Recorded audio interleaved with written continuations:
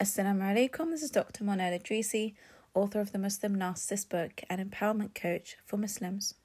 In today's podcast, I'll be speaking about why narcissists get worse in Ramadan. I'm answering this question because I get asked it a lot, and so I wanted to give you some clarity on what happens to a narcissist mindset during the holy month when the Prophet Muhammad ﷺ said that the shayateen are chained. So this is where a lot of confusion happens because, as you know from my previous podcast, I tell you that narcissistic personality disorder is fueled by the Qareen.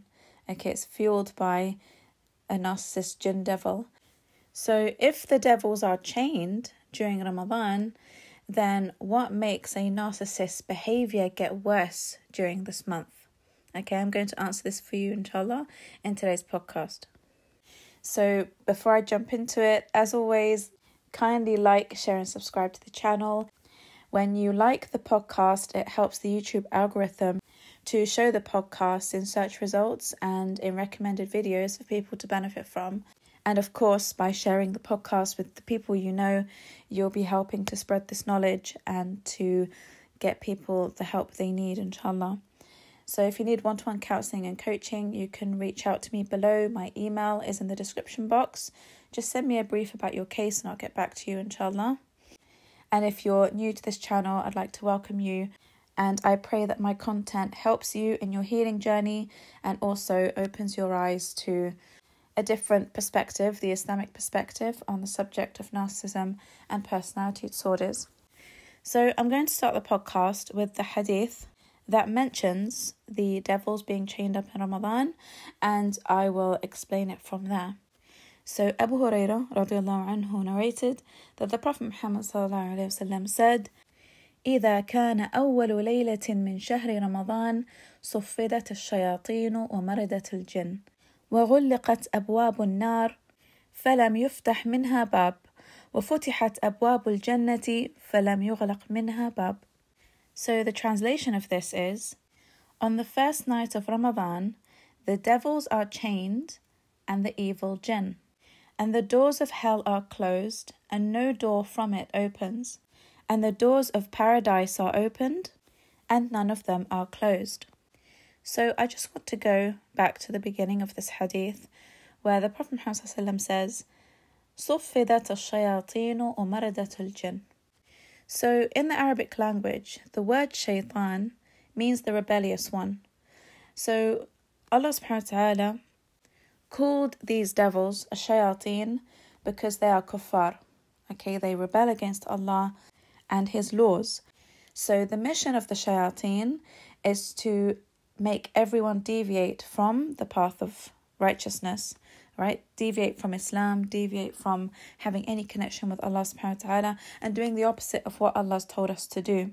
So that's why we get, whispers from our Qareen to commit major sins and all those things. So their prime mission is to make people kuffar, okay, disbelievers. And then he mentions maradat al-jinn. Maradat al-jinn are the evil jinn, okay? So for example, the ones who are involved in black magic, the ones who mess with your mental health and work on you so hard until you develop a personality disorder.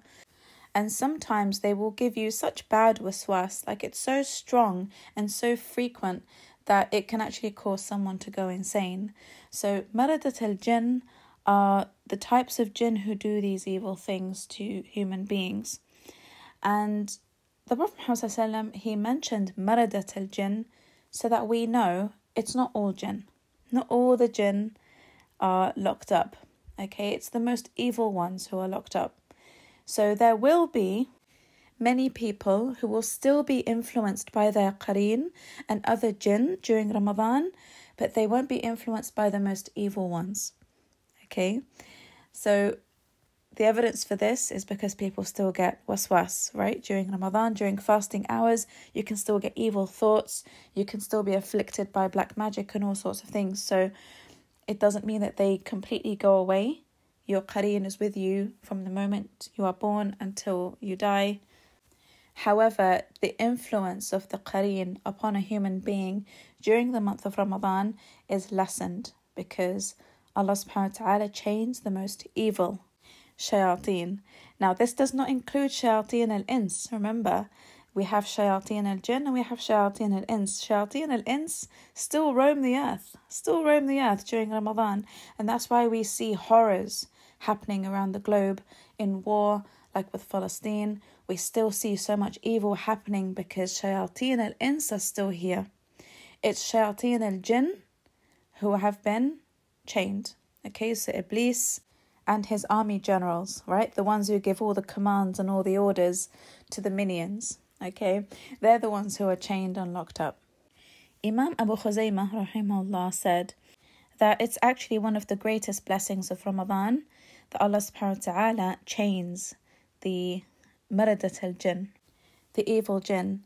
And I want you to notice something as well in the hadith. The word suffidat means chained and not locked up.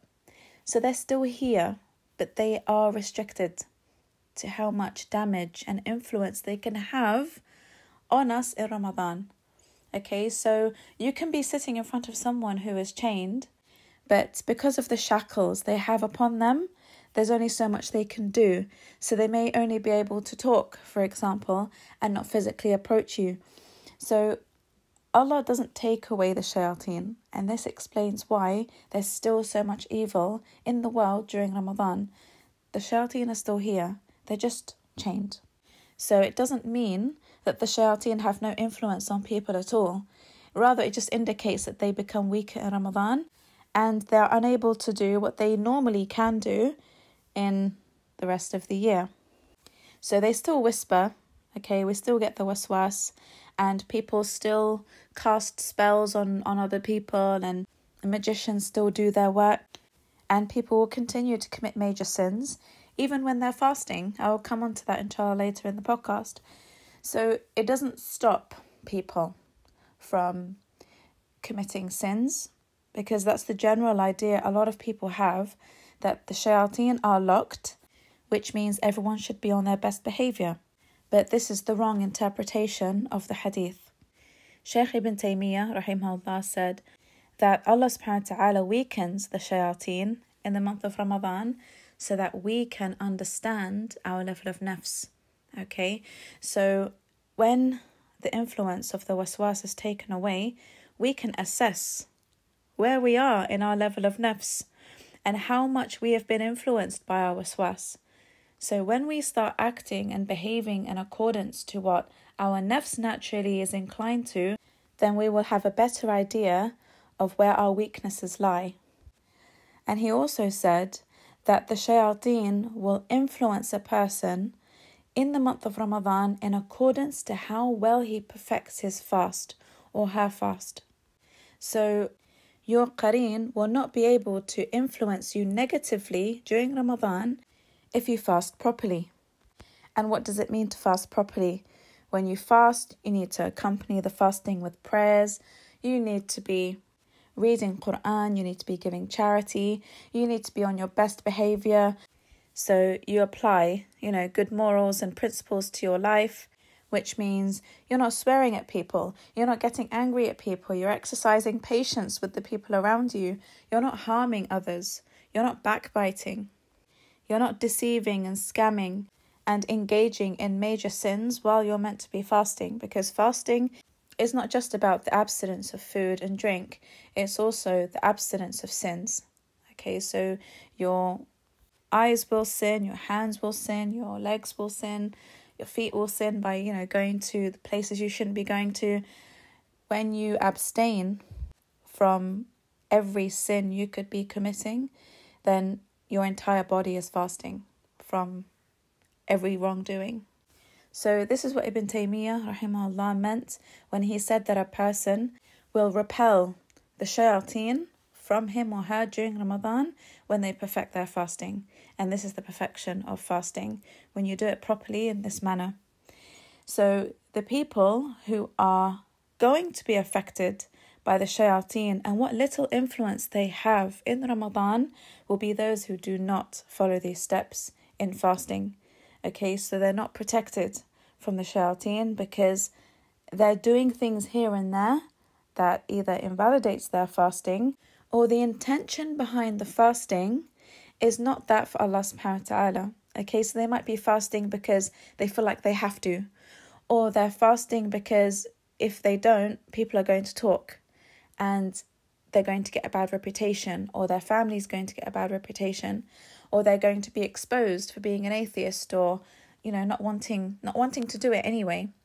So people have different intentions for fasting in Ramadan. Not everyone will do it because they see it as an act of worship that brings them closer to Allah subhanahu wa ta'ala, and that it's an obligational pillar of Islam. So you'll find people who fast Ramadan for many different reasons.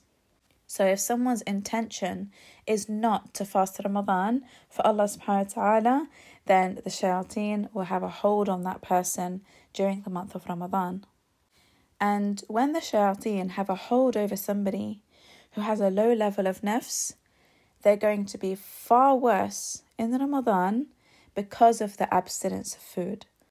So the wisdom behind Allah subhanahu wa ta'ala asking us to abstain from food and drink for 30 days is because He knows that if we can master the art of self-discipline when it comes to food, which is needed for survival, then we can master the art of self-discipline in every area of life. And when I say every area of life, I mean desires mainly. Okay, so the things that we crave, the things that we desire, many of which might not be lawful. Okay, so for example, some people might crave to smoke, and that could be cigarettes, could be drugs, it could be eating magic mushrooms, or to drink alcohol, or to engage in unlawful sexual activity, or it even could be to excessively eat. Yeah, because even that can, cause problems for your body, and it's considered to be unlawful because you force your body into a sickness as a result of overeating, and especially if it's unhealthy food. So these are all things that we do not need for survival. So if we can master self-discipline in what we need for survival, then it'll be easier to master it and implement self-discipline in our desires. So people who have a low level of nafs will really struggle with this because they are ego-driven, they are ego-led. Their Qareen enslaves them to their desires. So when Ramadan comes, and by the way, narcissists really do not look forward to Ramadan, especially those who have no intention of ever changing. They feel like they've been thrown into the deep end, and they are put in a situation where they have to control their nafs because their public image now depends on it. So like I said before, narcissistic people more often than not do not do it for Allah subhanahu wa ta'ala. Okay, I would say over 90% do it because they have to, as opposed to wanting to, because it's only a minority of narcissists who actually want to change. So for the majority, it's a huge inconvenience to go for 30 days without food and have to abstain from haram relationships and have to, stop their shisha and their smoking and everything that they depend on to regulate their emotions and their nervous system so they can get through life, okay? So I've mentioned it in previous podcasts, but I'll repeat it here again. Narcissists are often addicts. You'll always find a narcissist addicted to something. And again, that could be drugs, it could be pornography, it could be sources of supply, so they always have to be in a new relationship. It could be video games, it could be smoking, it could be anything. They will always have something that they are addicted to, and that gets them through life because it's an escape. When someone has an addiction to something, it's more often than not an escape from their own emotions and having to deal with their inner self and their true self and their shame and everything that comes with it. Okay, so narcissistic people are people who run away from themselves. They don't want to look in the mirror, they don't want to hold themselves accountable, and they don't want to address their issues. So when they latch onto an addiction, it gives them that escape from all their problems.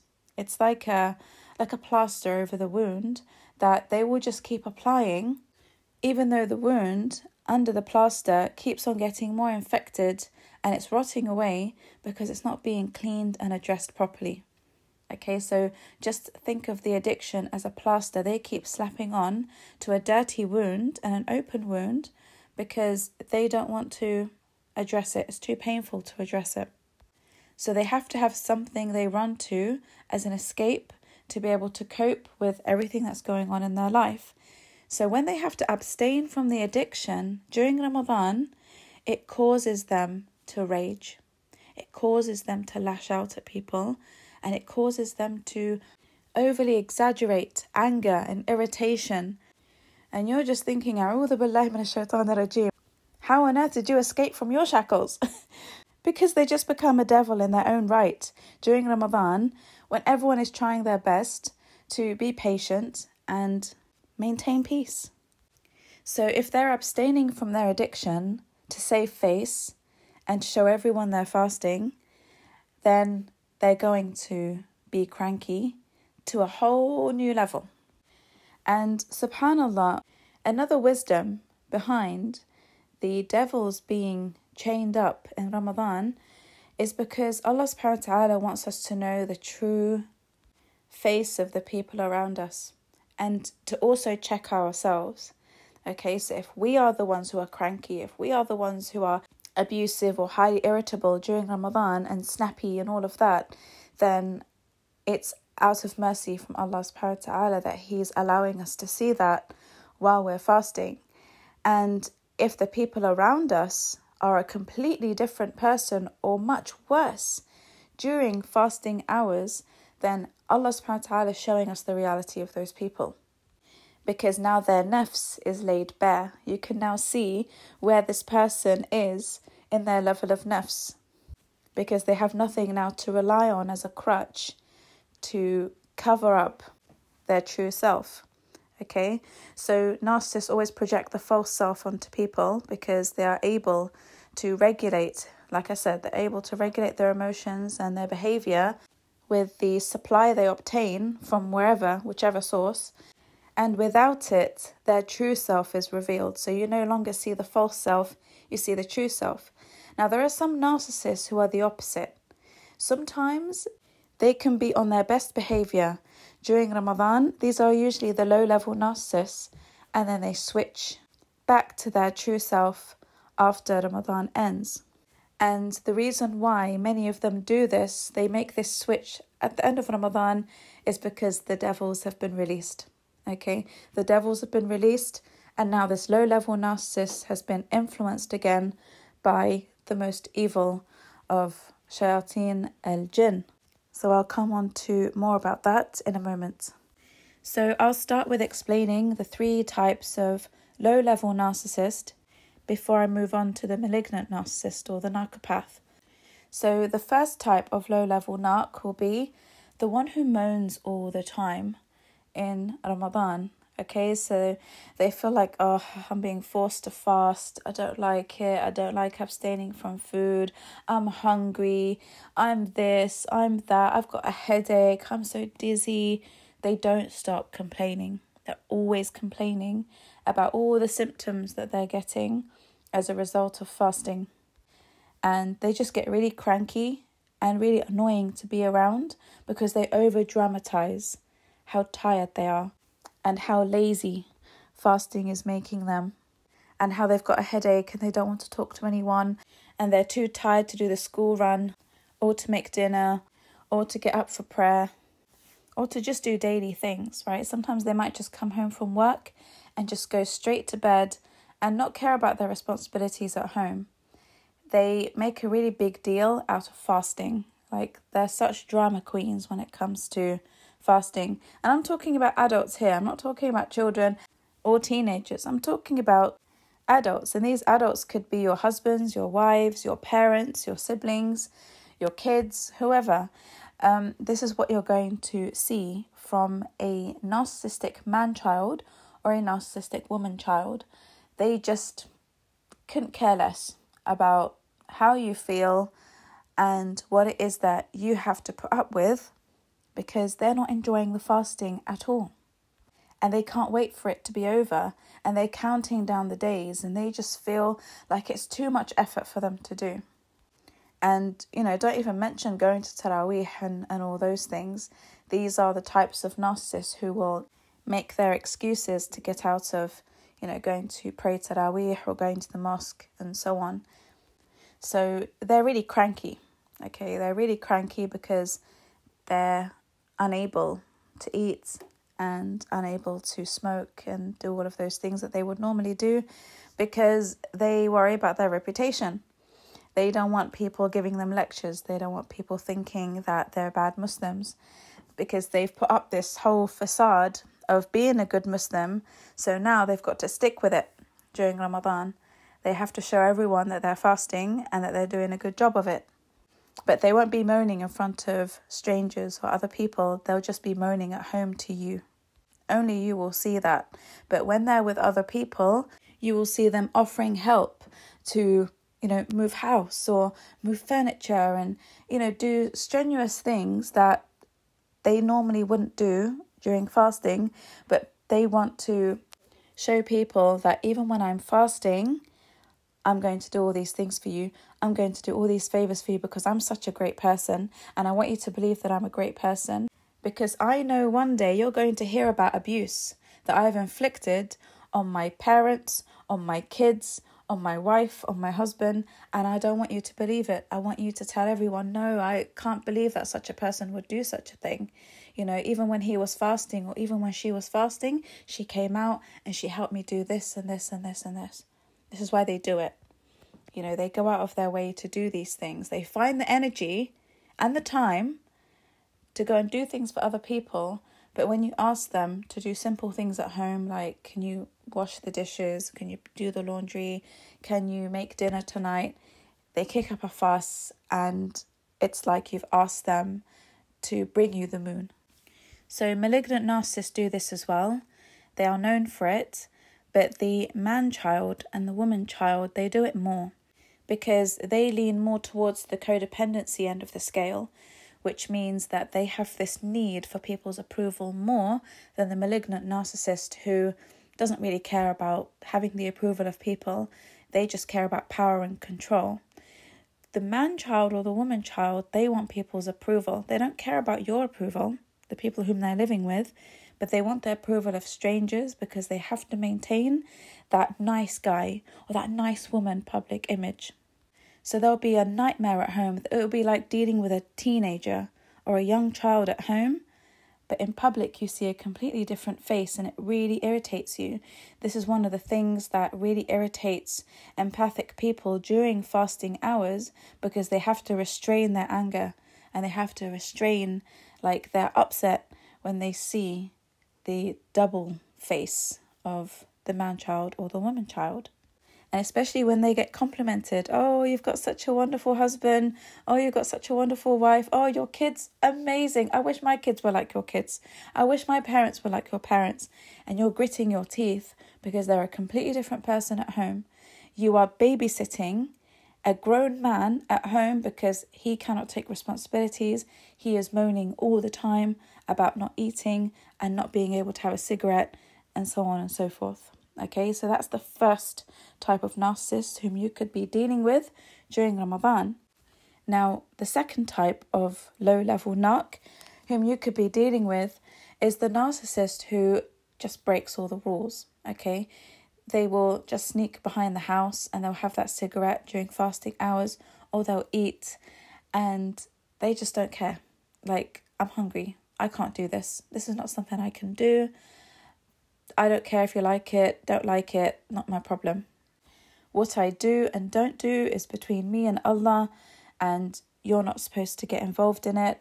I can do whatever I want to do. I'm a grown man, I'm a grown woman and I don't need you babysitting me. And stop being on my back about, having a cigarette or eating. So they will feel the shame of it because it's usually when they're caught out rather than them doing it in front of you like the malignant narc would. So when you catch a man-child or a woman-child eating or breaking the rules of Ramadan, then they will feel the shame, but they will defend themselves by saying that my deen is between me and Allah, don't get involved. Or they'll make an excuse for doing that. So, I felt so dizzy today and I felt really sick and that's why I broke my fast. but they will be really annoyed that you caught them, really, really annoyed. And to punish you for catching them out, they will just be so lazy at home. You will find yourself picking up after them.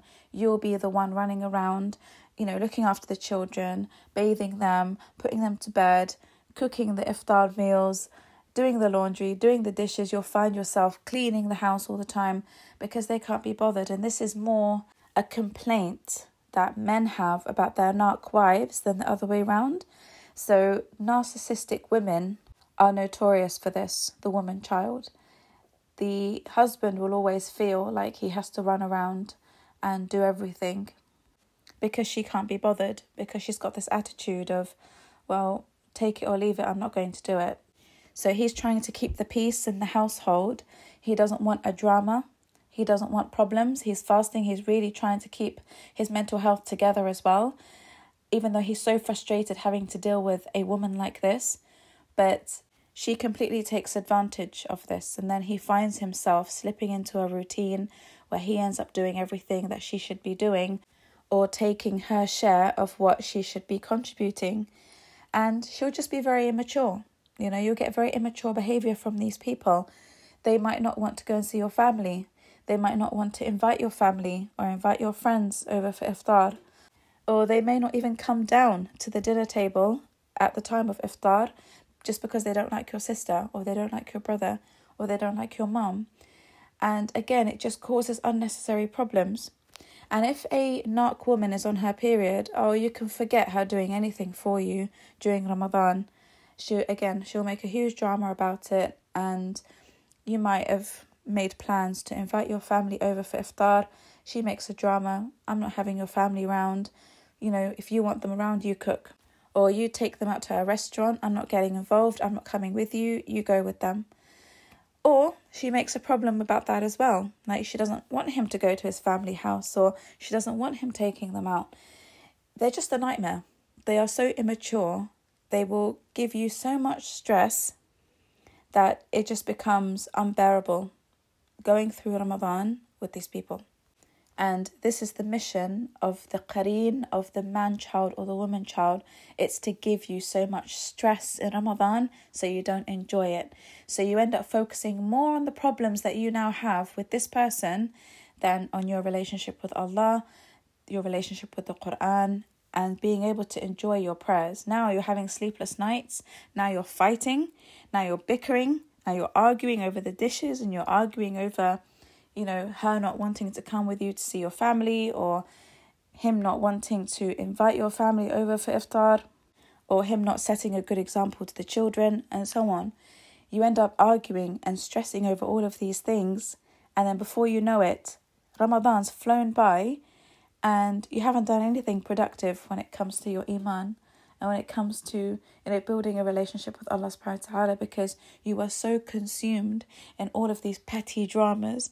This is from their Qareen, okay? This is what their Qareen wants them to do, to ruin your Ramadan, so that you're not productive when it comes to your iman, and you're consumed with unnecessary stress.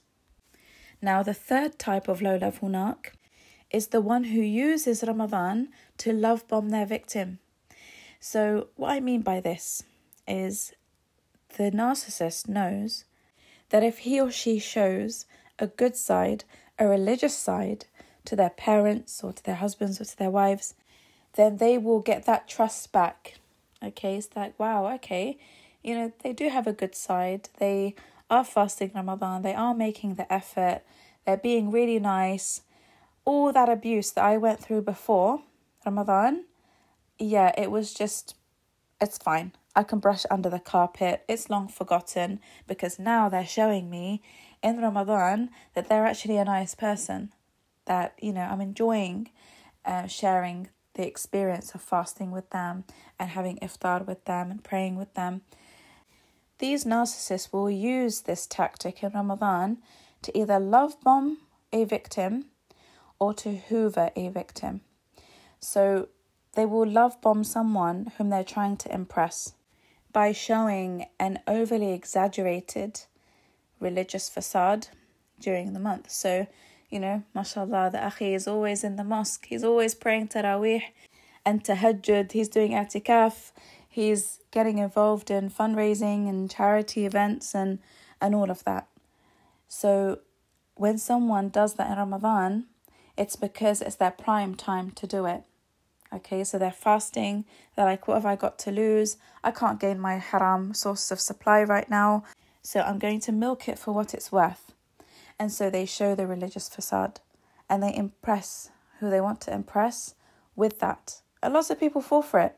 Loads of people fall for it, only to be disappointed bitterly at the end of it when the person it could be someone whom, a potential for marriage. You might have married this person thinking that they were so religious because it was their prime time to show you that religious identity and facade in Ramadan.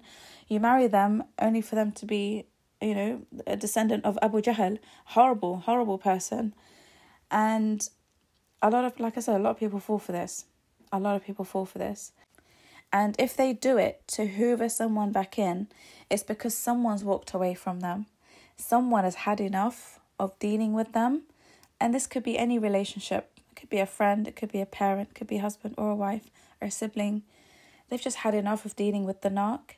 And now the narc is trying to prove him or herself to the person who walked away or cut the relationship that they're actually a nice person, that they're actually a God-fearing person. And it's to instill thoughts of self-doubt in the person who walked away.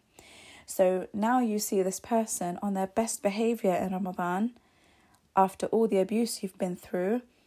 And now you're starting to think, well, maybe it's me. Maybe I'm the narcissist. Maybe I'm the one with the problem because he seems absolutely fine in Ramadan or she seems totally fine. They are being the practicing Muslim I always, admired them to be. From the beginning, this is when they were love bombing you. They showed you that facade and then they slipped out of it. And now they're slipping back into it. So they're slipping back in to the role that they played when they love bombed you.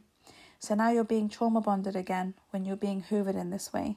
So they're really putting on a show for you in Ramadan. And more often than not, victims get sucked back in. Okay, they start to think, okay, well, he's changed or she's changed. Let me resume a relationship with this person, only for them to get completely screwed over later when they realize that it was just a show. And as soon as Ramadan ended, they went back to who they truly are. Okay, now these are the narcissists who are borderline malignant now. It's the malignant ones who tend to do this more than the low-level narcs. Okay, so we're talking about people who are man children, women children, but they lean more towards the malignant side. So it's the malignant narcissists who really put on this facade of being religious. They really go all out on it to deceive you, love bomb you, and hoover you back in. So they will do all of these things during Ramadan.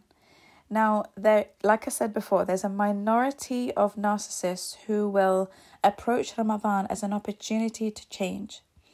And these are people who are self-aware and people who genuinely want to make efforts to get better and to know Allah, to form a connection with Him, and to start with fasting as a way of, disciplining their inner demon and just their desires in general.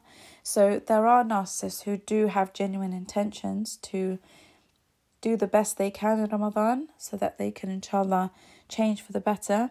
And more often than not, people who go in with this intention, Allah subhanahu wa ta'ala helps them. So He blesses them with the strength to be able to continue because He's pleased with them, right? Even if the person is a narcissist, Allah is pleased with them for wanting to try and, making the efforts to improve. So you'll find that narcissists who go into Ramadan with this intention will more often than not be consistent after Ramadan as well. Okay, this is what I've seen from my experience. They do tend to be more consistent. Now, there are some who will slip back into their old ways, and that's because once the shayateen have been released, then they are unable to handle the stronger waswas after Ramadan. Now, they've been used to dealing with a shackled Qareen, and now that they're back to dealing with the full demon, Some find it very difficult to maintain control over their nafs, and they allow the Qareen to take control over them once again. So, it's hard work. It's hard work coming out of narcissistic personality disorder, because it requires consistent effort not a lot of narcissists are willing to make. So let's move on to the malignant narcissist and the narcopath. A narcopath is someone who is a borderline psychopath, and they do everything, all the petty things that the man-child or the woman-child would do, but they are far more sinister and much worse. They are on a whole new level when it comes to being a nightmare. And every client I have spoken to has told me that every year, without fail, Ramadan is ruined because of the narcopath or the malignant narcissist in their life. So ruining your Ramadan is a basic standard for them. That's what they want to do, because they are not fasting for Allah subhanahu wa ta'ala. Okay, people who are controlled by their Qareen, people who worship their Qareen, are not considered to be believers. So when they fast, they do it with different intentions. And more often than not, again, because these people have addictions, they find fasting a great inconvenience. And you will know that fasting is a great inconvenience when they keep pushing you to commit major sins while you're fasting. Now, these major sins could be you engaging in reactive abuse. So they may be provoking you for a horrid reaction to their abuse. They might be physically harming you. They may be taunting you.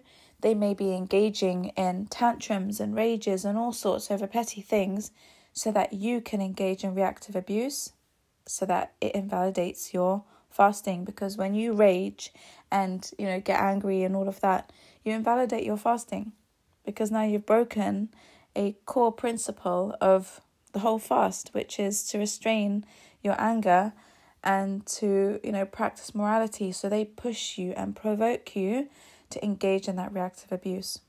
Now, if that's happened to you, I would give charity on behalf of those days in which you acted out of character, just in case. It's just a redemption for, engaging with the narcissist on that day and, allowing yourself to be affected in that type of manner. So I just advise you this to help you feel better about yourselves. If you feel guilty about invalidating your fast as a result of, falling victim to this person's abuse and gaslighting and manipulation.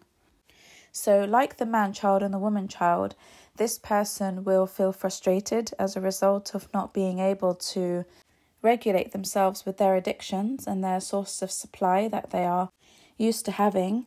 So instead of them just being cranky and moody, and sulky like the man-child or the woman-child, the malignant narcissist will lash out.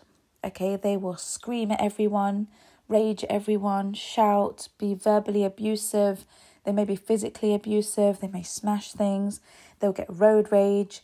They act out in that manner because they are now more advanced than the low-level narc. Okay, remember, these people are on a whole other level.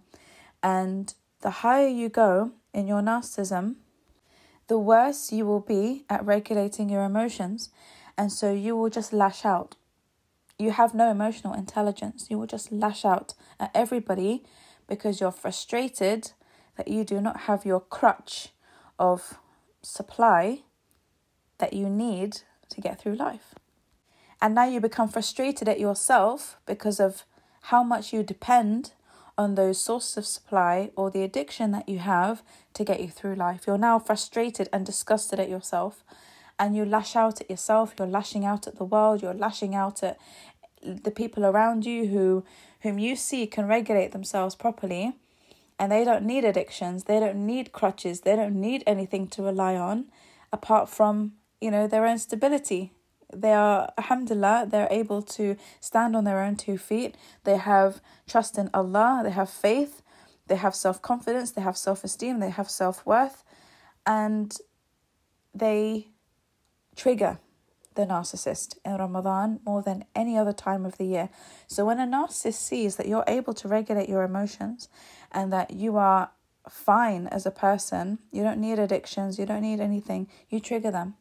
And when you trigger them, they hate you and they start treating you like they hate you. Okay, they start treating you like they really envy you, like they're really jealous of you, and you can't explain this behavior. You can't explain it. But they're so envious of how you can have a connection with Allah, how you can be so calm and so patient, and how you can be so emotionally stable. So you're not kicking off every 5 minutes and lashing out and looking like a clown. They don't like that you are calm and stable, and they're not. So it's actually quite ironic because they end up reacting in the same way they hate. Okay, so what they envy you for, instead of them copying it and getting better and taking your behavior and the way you live your life as inspiration, they decide to just rebel even more because they think, well, I've got nothing to lose. I might as well just be who I am and lash out. So the dangerous part about being around narcissists who envy you is the fact that they want to take away what they envy you for away from you. Okay? It's not just jealousy where they wish they had it. No, it's jealousy and envy. And envy is when they wish that the blessing you have is not only given to them, but taken away from you as well.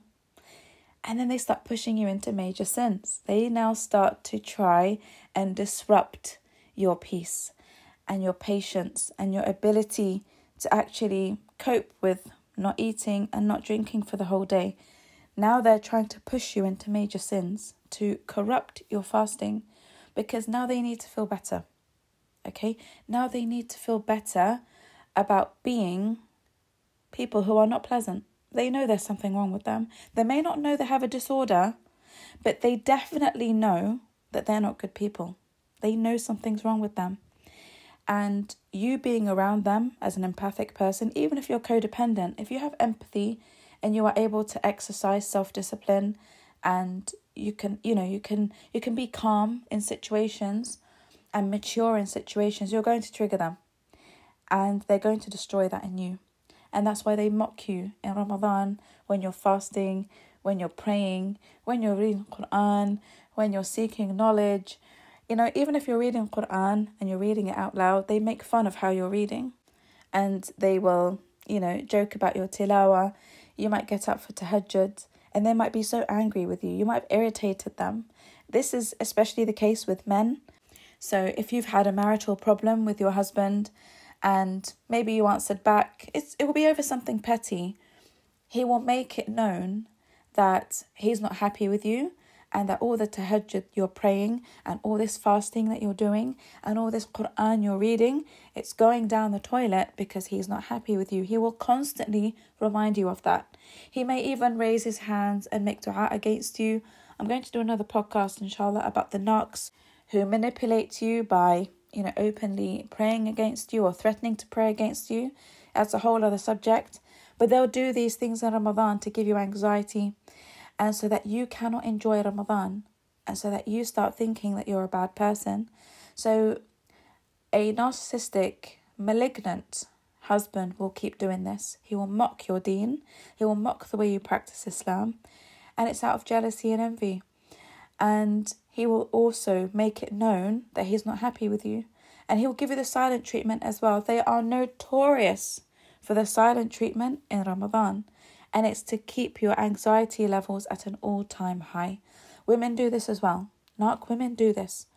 So you might upset them with something very petty. You might have said something as a joke and they took offense to it. And now they're ignoring you for 2 or 3 days. Now she's told you to go and spend the rest of the week on the sofa. Or if it's your parent or your husband or wife, then, getting the silent treatment from them during Ramadan when you're really trying to be a good Muslim and you're trying to do everything properly, having to deal with the silent treatment as well will give you so much anxiety, so much stress, because now you're going to believe that all your fasting is going to waste because your husband or your wife or your parent is not happy with you during Ramadan. So now you start to think, well, my prayers are not going to mean anything. My fasting, everything that I'm doing, it's not going anywhere because these people are unhappy with me. They will gaslight you and manipulate you into, compromising and sacrificing and being the person to apologize just to break the silent treatment, even though you're not in the wrong. They're known for this. This is something that they love doing in Ramadan because they know it works. They know it works on God-fearing people who worry about the implications and consequences of their parents not being pleased with them and so on. So they worry. When your husband comes and tells you that you're not going to paradise until you obey me and until I'm happy, and he's making it very difficult for you to earn his forgiveness, even though you're not in the wrong. You're not in the wrong. But he's making it difficult and dragging it out to make your life a living hell during Ramadan, and so that you live in a constant state of anxiety. This is what they do. This is standard. So you'll find them intimidating, and that's why more often than not you will be the one to break and apologize and make amends, because they just become very intimidating. And their threats and their abusive behavior scares you. And when it scares you, you start thinking about the kids. I don't want them seeing their father being like this with me, and I don't want the neighbours hearing, and so on and so forth, right? I don't want dramas. I don't want the rest of Ramadan to be ruined. Let me just patch this up and get on with it, because I can't live the rest of the month like this.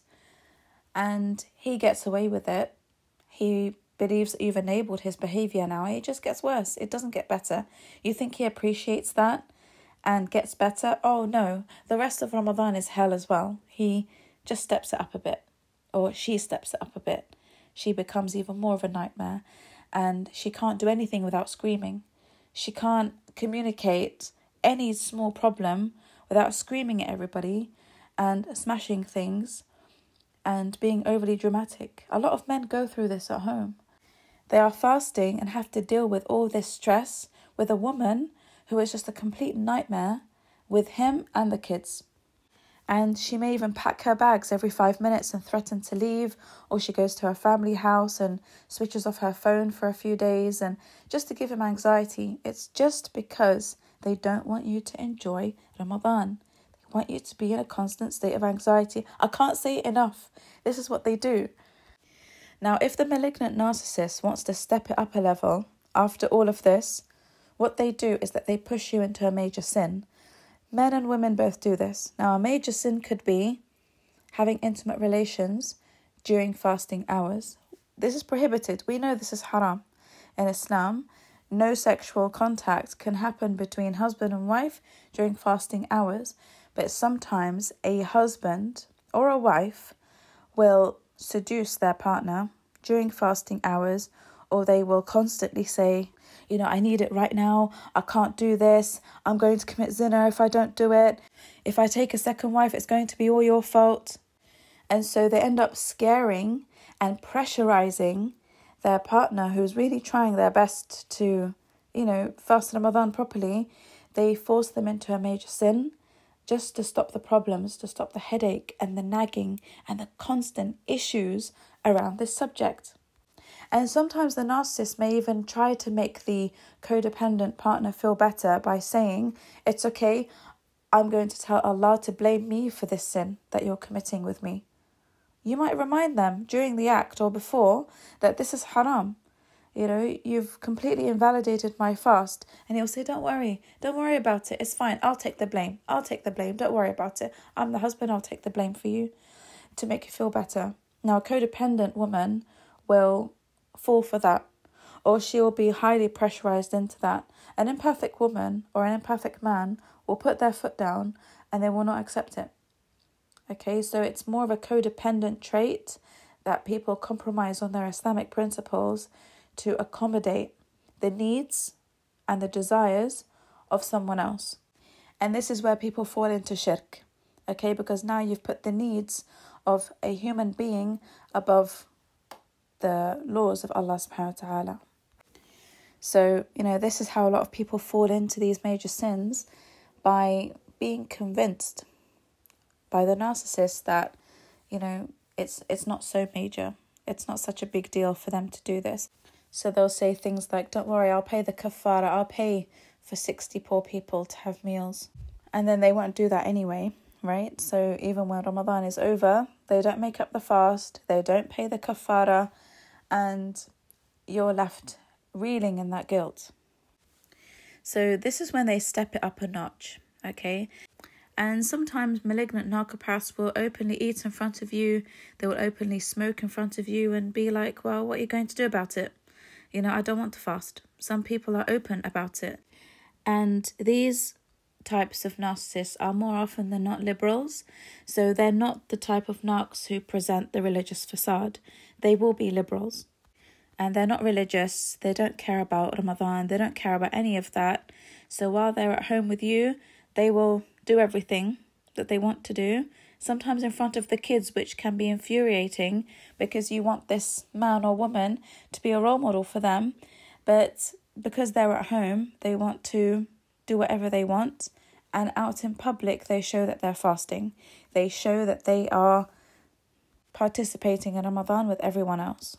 And this can be really annoying for the people who live with them, because you wish that they could be more practicing and that they'd actually make an effort for once, but they have no desire to. They have no intention to change or to become better. They will simply just do what they want, and they will rub it in your face as well because they know it annoys you. They will eat in front of you and do whatever it is that they do in front of you, and they just won't care about how you feel about it. There's no respect whatsoever. And another thing they do, whether they're liberals or, they pretend to be religious, is they will nitpick on everything. So, for example, you've cooked something they don't like, they'll complain about it. You haven't made their favourite food, they'll complain about it. You haven't put 10 different dishes on the table, they'll complain about it. They will complain about everything. They will always find something to complain about when it comes to the food that you serve them. So it's too hot or too cold, or it's not like their mums, or there aren't enough carbs on the plate, or not enough protein on the plate. It just doesn't stop. They'll nitpick about the salt. They might even throw the whole plate in the bin, right? All the contents of the plate, they will throw it in the bin in front of you just to make a point. And you think they care about ni'mat Allah, about the blessing of food? They don't care about any of that. If it's going to show you how angry they are, if it's going to prove a point, the whole plate will go in the bin. And in front of the kids as well. They are never grateful for anything that you do. Even if you go out of your way to serve a wonderful spread, they're still going to find something to complain about. And if it's not about the food, the complaints will transmit to your appearance. So, for example, they might say things like, why are you dressed like that? You look like a homeless woman. Or why do you smell like that? You stink of onions and garlic. Could you not have a shower? Do you not know how to have a shower?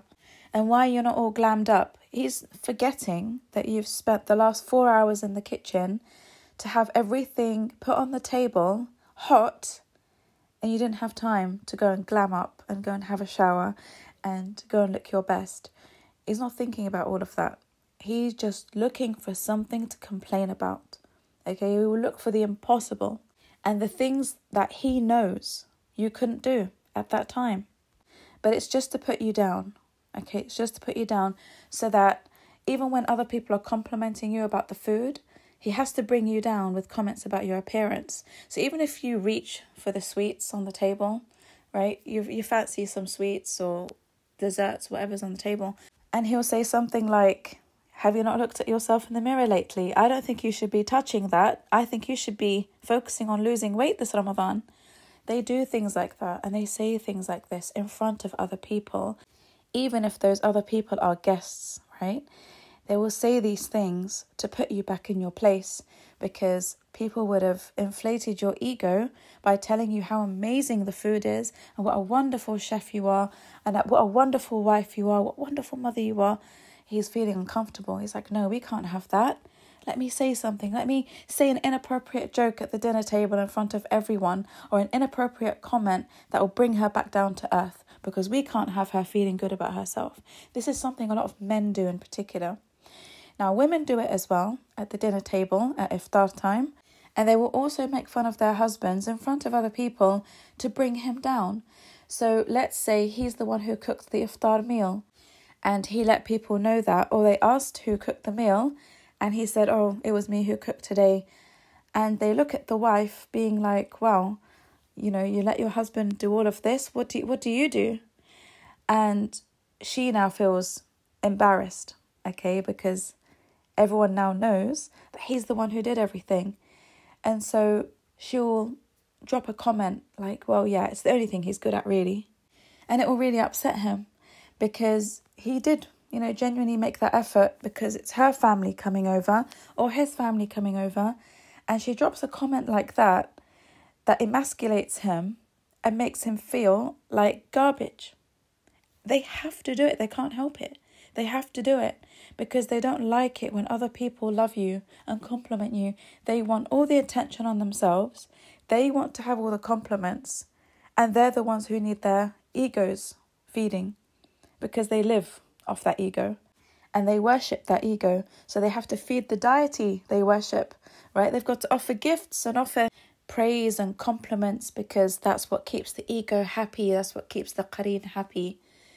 And so when they see the attention is on their victim, oh, they can't have that. Lord Almighty, that can't happen. So they have to bring you down a peg or two. And they do it deliberately. They know exactly what they're doing. You think that they don't know what they're doing? You're giving them the benefit of the doubt. I'm telling you, they know exactly what they're doing. It's a game. It's manipulation. It's how they operate. Because they always have to be on top. They always have to have that control. Now, I know this podcast will probably trigger a few people. And I know it's going to be upsetting to listen to all of this. But I really want you to process it, because I want you to feel validated that you're not going crazy, that this is something a lot of people go through. I want you to know that. And I want you to understand that this is a part of their disorder, so that you stop taking it personally. So you stop blaming yourself for them being the way they are, no matter how hard you try to keep the peace and keep the family together. So it has to be said. All of this has to be said, so that people come to the realization of what they are dealing with. So the more people are aware of this problem and this disorder, the more effectively they'll be able to deal with people like this who have it. And the more likely they will be to avoid people who have traits of narcissism, okay, who have all those red flags in the beginning. So I'm doing all this work. I'm recording all of these podcasts for you to understand the sheer horror of what you could face if you were to ignore and underestimate the red flags that you see pop up in the beginning with someone who is narcissistic.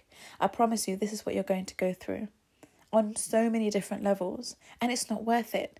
It's not worth going through all this with someone who has no intention of ever changing. Okay, because like I said, the majority of them will not. There are exceptions to the rule, always. But the majority of people do not change who have NPD.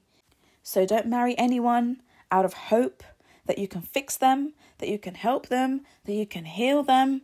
This is what you're going to go through, right? This is how you're going to get repaid with this abuse, with this kind of life, this low quality of life, living with someone who has a demonic spirit who is out to cripple and destroy you. Okay, they want everything you have, and they will never get better as long as there are people around to enable this terrible behavior, because people don't know how to deal with them. Okay, when you don't know how to deal with them, when you're easily intimidated by them and easily controlled and manipulated, you don't help yourself and you don't help them either. Because the more someone tolerates this behavior, the worse they get. They just keep taking more of that rope and they keep pushing more boundaries until they become psychopathic. Okay, that's how people end up murdering their victims, because the abuse just keeps going because there's no one to stop them. There's nothing to stop them. So please take it seriously. Wallahi, what you go through is a piece of hell on earth. These people need therapy, they need help, because all of this is not normal behaviour, and they know it's not normal behaviour. They know it very well. Trust me when I tell you, they know what they're doing. When they're screaming at their parents in Ramadan, when they are super rude to their parents in Ramadan, you think they don't know? You think they're completely possessed? No, they're not completely possessed. They are controlled by their Qareen, yes, but they have a brain to think with as well. Allah gave us a brain so that we can find an escape out of our spiritual problems. We can think logically about a solution in order to be able to come out of this disorder, come out of our problems. Right? We have intelligence. Allah subhanahu wa ta'ala, out of His mercy, gave us intelligence so that we can figure our way out of problems and find solutions. These are people who know they need to do inner work, but as long as they've got people enabling them and tolerating them, why should they change? They're perfectly happy, being the way they are and continuing this way. So if storming out of iftar and slamming the door behind them because you didn't make the dessert properly or you didn't serve food at the temperature they wanted, if that's going to intimidate you and scare you into compliance, then that's exactly what they're going to do. You're going to see them storm out of the room and make a huge drama. You're going to see them rage over petty things. You're going to see them refuse to visit your family in Ramadan for iftar, but they pressurize you to go and visit their narcissistic family. And the only reason why they don't want to go and visit your family is because someone in your family has clocked on to who they really are. Okay? And they're keeping a close eye on them, and they've noticed. And so they no longer feel comfortable visiting your family anymore because they feel exposed.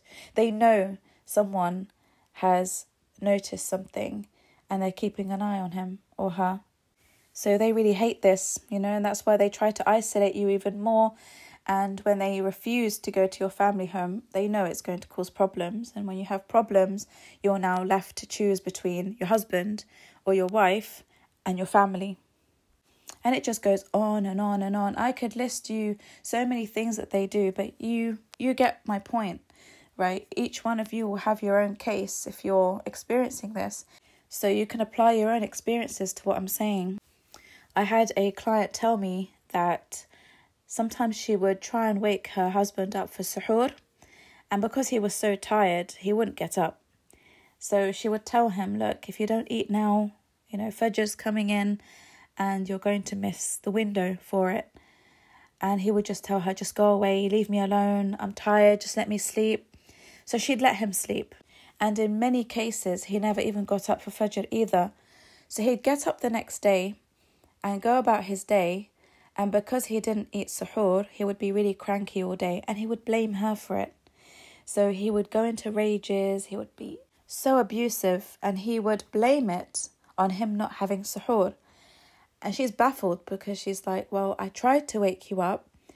And he blames her for the abuse that he's subjecting her to during the day because he didn't have suhoor.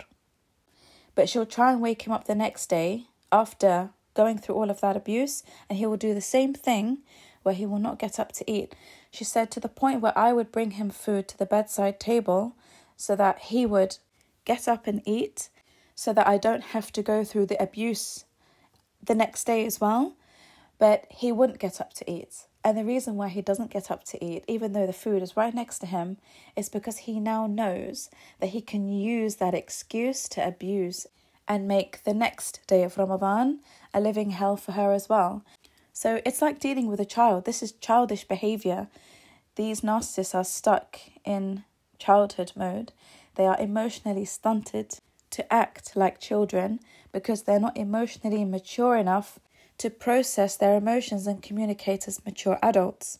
Okay, this is across the board with all narcissists. They do very well in their careers and in the outside world, but at home, they're terrible. Emotionally, they are awful.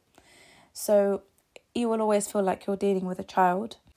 I had another client who told me that they had 2 cats at home. So she's got children, they all live under one roof, and she is married to a malignant narcissist. And she said that one day he got so mad at everybody because he's so cranky from not eating. He just blows up over every tiny little thing. And they stood up to him and they said, look, we don't like this. We don't like this behaviour. It has to stop. And she said the next day, I brought the kids back from school and the cats were gone. And he'd gone and taken them to a cat rescue as punishment because they stood up to him. And she said the kids were so devastated that I spent the rest of Ramadan consoling the children who hated their father even more for doing that. And she said it just ruined our entire Ramadan. It ruined Eid completely. And this is something, again, they're notorious for. They love ruining special occasions. They love ruining Eid in particular. So when they come out of Ramadan and they get worse because the devils are now unchained and they can go back to who they were, they ruin Eid for you because, again, it's something that's connected to the deen. It's something that earns the pleasure of Allah subhanahu wa ta'ala when you go to pray Eid prayer, when you have new clothes and you make a nice day out of it. They ruin it. They ruin it for you.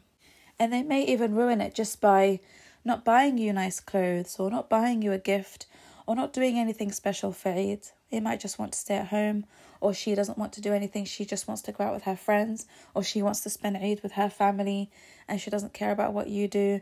She tells you, you go with your family, I'm going with my family. So they do things that make you feel unloved, unwanted, unworthy. And again, because it's something connected to the deen, it's a celebration connected to Ramadan and what you managed to achieve in Ramadan and all of that. So they can't allow you to have a good time. And sometimes they will allow you to have a good time because it gives them a good image. So if it's being done in front of people, they will allow you to have a nice time at Eid, but then they go back to their normal self. So if they were on their best behaviour during Ramadan, they're going to go back to their normal self after Eid. If their intention was not to reform, if their intention was just to hoover you or love bomb you, you will find that they slip quickly back into their old self. Okay? And life just becomes miserable again. And if they were awful during Ramadan, they're going to be awful during Eid. You can guarantee that, okay? Unless they're putting on a show for other people, you can guarantee that you're going to have a very miserable Eid with these people too. And they will not make it special for you. They will make it a bad memory. They will turn it into a bad memory. And a common way that they turn it into a bad memory is when they break big news to you on that day. For example, they might choose Eid day to tell you that they have found a second wife, or that they've got married, or that they've had a child with someone else, or that they want a divorce. Okay, will come on that day, the day where everyone is supposed to be having a good time. They will break horrible news to you. Now, to you, it's horrible, right? To a codependent, the news of divorce is horrible. To an empath, it's music to their ears, okay? The best thing they could hear. But to a codependent who doesn't want a divorce for many different reasons, it terrifies them. It's crippling, it's devastating for them to hear the words anti taliq or I want a divorce on Eid day. On Eid day. And sometimes they do this during Ramadan. Okay, they choose Ramadan to issue a talaq. And sometimes they will over-dramatize it. So, you get the men who issue, I call it the machine gun talaq, where they will say it in a fit of rage. Like it's coming out of a machine gun, because they want maximum effect. They want to terrify you when they give so many talaqs, like that's it, it's irrevocable, we're finished. So that you spend the rest of Ramadan crying, grieving, begging, and bending over backwards so that they take you back. Okay, when a man does this, I've spoken about it in a previous podcast about the problematic ways in which narcissists divorce their spouses. When they do that, it's only counted as one talaq, and it's valid. And the reason why it's valid is because scholars only gave the exception of a talaq issued in anger to someone who is not naturally an angry person. So when scholars said that a talaq said in anger is invalid, it applies to the empathic Muslim men who are out of character when they do that. However, a talaq is considered to be valid when a narcissistic man says it in anger. Why? Because that's his nature. Okay, how many times is he going to do that and tell you, oh, I said it out of anger? He will always do it out of anger because they use it as manipulation. So when a narcissistic man issues a talaq, it's valid because he is an angry person. So he meant it when he did it. He knows exactly what he was doing. But when an empathic man issues a talaq in a fit of rage or when he's super upset, it's considered to be invalid if he takes it back. If he says, you know what, I didn't mean it. I was so angry that I issued a talaq, but I didn't mean it. Scholars here say that this man's talaq is invalid. It's not counted as a talaq because it's not like him to be like that. So they will manipulate you and play you at this game during Ramadan, during your birthday, during your anniversary, during Eid, where they will issue talaqs and then come back and say, oh, I didn't mean it, I was angry. So many people, I've said this many times before, are in invalid marriages because they have been divorced more than 5 times by their husband in these special occasions, and uneducated imams have said it doesn't count. All of these talaqs don't count because they were said in anger. We really have a problem with this in our ummah, okay, with ignorant and uneducated imams who do not look at the bigger picture when it comes to dealing with women and what they go through when they are divorced during Ramadan and during Eid, especially in those periods of times. So this is a huge manipulation tactic that they use, which is breaking bad news to you in special occasions. And it's always to punish you for something. There is always something that they want to punish you for. They love to give punishments. They love to make you feel that you're not good enough as a Muslim. That, like I said, they'll always nitpick on everything you're doing or not doing, so that you always feel like no matter what I do to be a good Muslim and to be a good wife or to be a good husband or to be a good, child or whatever, it's never good enough. And you're always living in this state of depression and anxiety because you can never make these people happy. I'll tell you now, you never can, because they're not happy with themselves. You can never make someone happy if they're not happy within themselves. They hate themselves.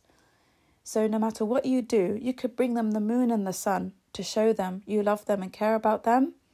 But if you're giving that to someone who hates themselves, you will never get far in life with them. You will never get far. And that's why so many people live in misery, because they're like, well, I've done this and I've done this. What more could I possibly do to make this woman happy? What more could I do to make this man happy? To make my parents happy? I've sacrificed my entire life for them and they're still not happy, and they never will be. They never will be, because it's a part of their disorder. And the sooner people know this, the better. Okay, the sooner people know this, the better. Now, this podcast, I'm sure narcissists will listen to this as well. I know people do. It's for you to better yourself. It's for you to understand your disorder from a spiritual perspective and how the shayateen affect you and control you for you to be like this. And I've said it 100 times. If narcissists do not fix up before their time comes on this earth, you're in trouble. You're in a lot of trouble for putting people through this torture, through this hell, unnecessarily. You're going to be accountable for all this. You've still got time. You've still got a chance. If you're listening to this, it's out of Allah's love and mercy for you that He's giving you some extra time to wake up and change yourself. Wake up and understand that you are a complete slave to your Qareen. You are a complete slave to a jinn. You are more powerful than the jinn. You are more powerful than these creatures made of fire. With just Bismillah ar-Rahman ar-Rahim or A'udhu Billahi Minash Shaitan ar-Rajim, you burn them, they disappear. So that's how weak narcissists are when they allow a jinn to overpower a human being And Allah's given us the ability to have full control over the jinn. So if you're listening to this and you don't wake up, I'm telling you, you're not going to face a good end. Especially when you inflict this type of abuse on people in the holy months. These are holy months. People do this in Hajj. You know, there are narcissists who physically abuse their family members in Hajj, in Umrah. Like, I've heard things. And it's got to stop. So if you're hanging around waiting for a miracle, for these narcissists to change so that you can have a harmonious life with them, I'll tell you from now, you're more likely to see elephants fly before that happens. Because the power is actually with the person who puts a barrier up and doesn't allow a narcissist to affect them in their life.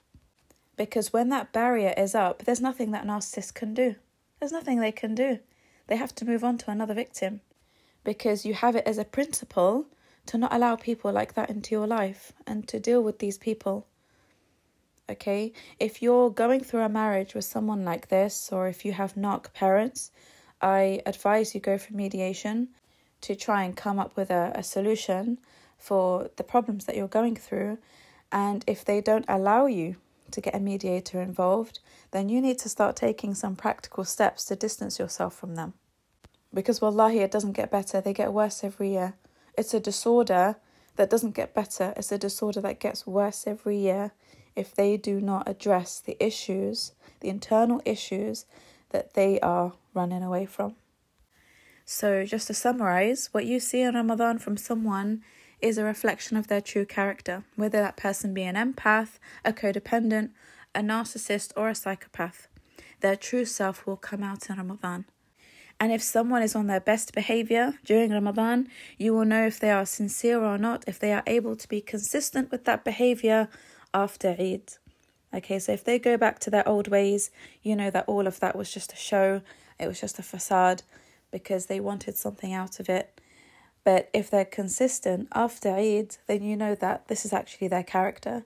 You know, they are a good person, they are trying, and their intentions are good. So I'll end it here. I hope that's given you some clarity and an understanding of what happens to the narcissist brain and their disorder during the month of Ramadan.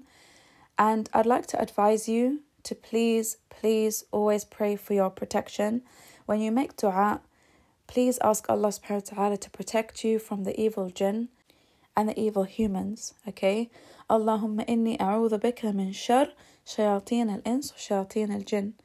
Oh Allah, I seek refuge in you from the evil of the jinn devils and the human devils, so that even if the narcissist in your life or the narcissists in your life try to ruin who you are as a person, they try to degrade you, they try to belittle you, they try to cripple who you are as a Muslim and as a human being or as a man or as a woman, they won't have that level of effect on you negatively because you've been protected by Allah subhanahu wa ta'ala as a result of that dua. Okay, so always protect yourself by, praying for your protection, pray for the protection of your children, and pray that Allah subhanahu wa ta'ala opens their eyes, At the end of the day, we want to help them too. Just pray that Allah opens the eyes of these narcissists so that they can address their issues and they can become better, because ultimately we benefit from that as well. Okay, so you're praying for something that's of benefit to you. Pray that Allah opens their eyes, pray that Allah guides them, especially if you're in a marriage with them, or they're your parents, or they're your siblings, pray for them. And inshallah, Allah subhanahu wa ta'ala will answer that dua for you. So I'll end it here. Thank you so much to everyone who is still with me, listening until now. If you have any questions or comments, you can drop them below, or even if you want to share your experiences. It's always, good and helpful for others to see that there are other people in the same boat as them. So I pray that you have found this helpful, inshallah. Please do like it if you found it beneficial. Do share it with other people whom you feel could benefit from it. And do subscribe to the channel if you want more related content. If you go to the community tabs in my channel, you will see on my first post a list of upcoming subjects that I inshallah intend to speak about. So if you want some information on those, do subscribe. Just hit the bell icon and you'll be notified whenever I drop a podcast. And you can also join my newsletter on the website and you'll be notified that way as well. And you'll get some extra info sent to your inbox. And as I mentioned earlier, I do offer one-to-one counselling and coaching. You can email me to the address below in the description box. And if you haven't read the book yet, do grab a copy. It's called The Muslim Narcissist, and it has all the foundational information in there for you to understand personality disorders from an Islamic perspective. So I hope you enjoy the rest of Ramadan, inshallah, and that it somewhat becomes more bearable with narcissists now that you know this information, so that you can deal with it more effectively and in a way in which you do not take everything that happens personally, so it doesn't affect your self-esteem and your self-worth and your iman. Okay, that's the most important thing that you have to protect in all of this. Always make sure that your iman is intact and that no one destroys that for you. Okay, so best of luck with that, inshallah. I pray for all of you. So until the next podcast, Assalamu alaikum wa rahmatullahi wa barakatuh.